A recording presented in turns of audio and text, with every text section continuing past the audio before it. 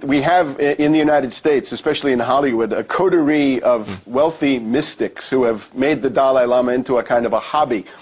On the other hand, though, remember, the United States regards Tibet as an integral part of China. That has never changed. And the inherent problem that the Dalai Lama has is he says, I'm a religious leader, but of course he was the head of this regime in Tibet up until about 1959.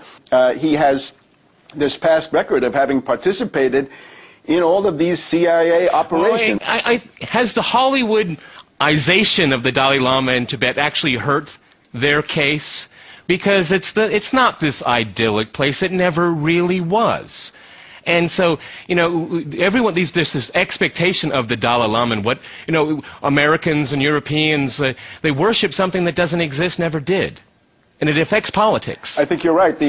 The Hollywood mystical community is convinced that there was this Shangri-La, a golden age, where everybody lived in harmony with nature, where there was no conflict. And of course, Tibetan history is anything but. The reality we see is a manorial system. In other words, it's something that you had in Western Europe in the Dark Ages, with serfs, about 75% of the population being serfs, maybe 5% actual slaves in households usually, a tiny class, about 200 families controlling 93% of the wealth, maybe 400 or 500 people actually running the society, being the beneficiaries, and a very, very onerous regime. It was a brutal feudal theocracy where the favorite punishments were mutilation, mutilation of the eye, the hand, the foot, the tongue, and all kinds of travel reporters going to Tibet in the 50s and 60s would report the large presence of people in marketplaces who had their hands or other limbs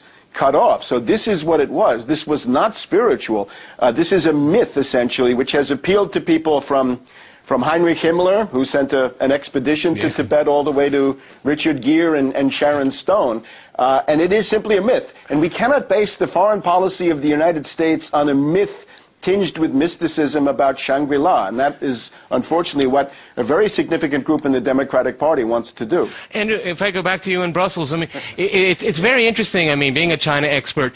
In your opinion, are the majority of the people in Tibet, do they prefer communist rule, or do they prefer the feudalism that they had under the Dalai Lama before the Chinese army brought it back under Beijing's control? What would you think the choice is? Well,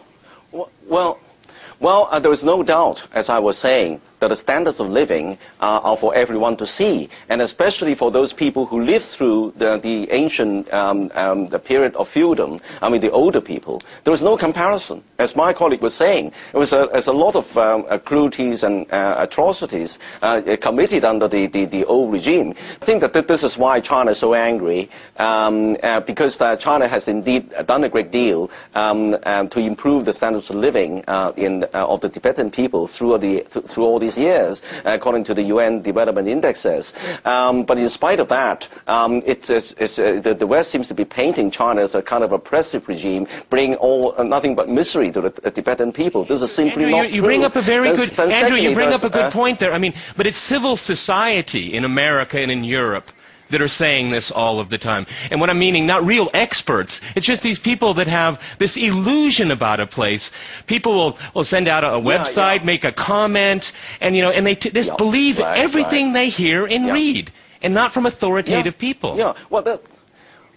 Well, this brings me to my second point, which is that the reason for the anger is that there are a lot of the people in the West who haven't been to Tibet, or if they have been to Tibet, they've been there as a tourist, or have lived there for a week or at most a couple of months, and they seem to be, you know, sort of experts on Tibet and taking up the baton for what is basically a myth. So that's the anger. But on the other hand, the reality, you quite rightly pointed out, that is a civil society, that's the media in the West.